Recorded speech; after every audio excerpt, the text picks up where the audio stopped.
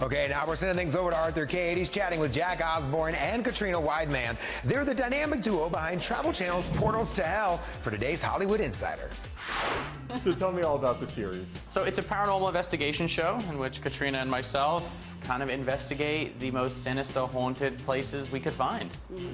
Were there some sinister and haunted places? Oh, yeah, there are some sinister and haunted places. We went to, I think one of the more infamous ones is Bobby Mackey's Music World, which is northern Kentucky. It's kind of known for this very negative energy. People go there, you know, to find ghosts, and they claim that they've been scratched and pushed. And we actually met with one person that claims that he was followed home, and it got so bad where he can never step foot back into that location. I mean, is this stuff real? I'm a cynic. Yeah. Yeah, we're skeptical too. Fully. But there's so many accounts of people that have had this happen. I've been scratched myself, and I've never had that happen to me until a couple years ago.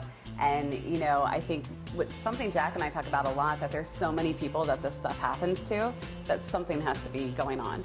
I love you more than life itself. 20 years ago, I remember when the Osbournes first came out.